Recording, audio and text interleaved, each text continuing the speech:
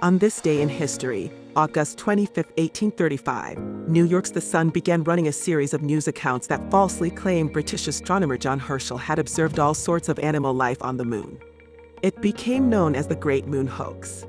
The articles described animals including bison, goats, unicorns, bipedal tailless beavers, and bat-like winged humanoids who built temples. There were trees, oceans, and beaches. These discoveries were supposedly made with an immense telescope of an entirely new principle. The author of the narrative was ostensibly Dr. Andrew Grant, the traveling companion and amanuensis of Sir John Herschel, but Grant was fictitious. Eventually, the authors announced that the observations had been terminated by the destruction of the telescope, by means of the sun causing the lens to act as a burning glass, setting fire to the observatory.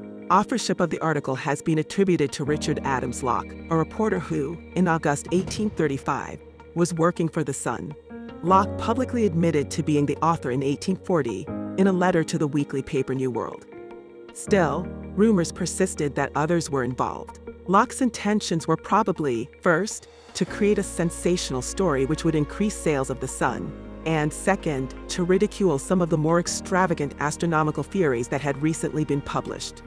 According to legend, the Sun's circulation increased dramatically because of the hoax and remained permanently greater than before, thereby establishing the Sun as a successful paper. It brought the journal to international fame. Herschel was initially amused by the hoax, noting that his own real observations could never be as exciting.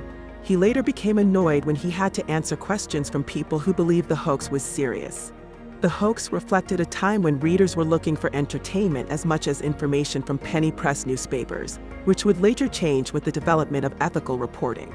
If you're interested in learning more about this day in history, check out these books that are linked in our bio.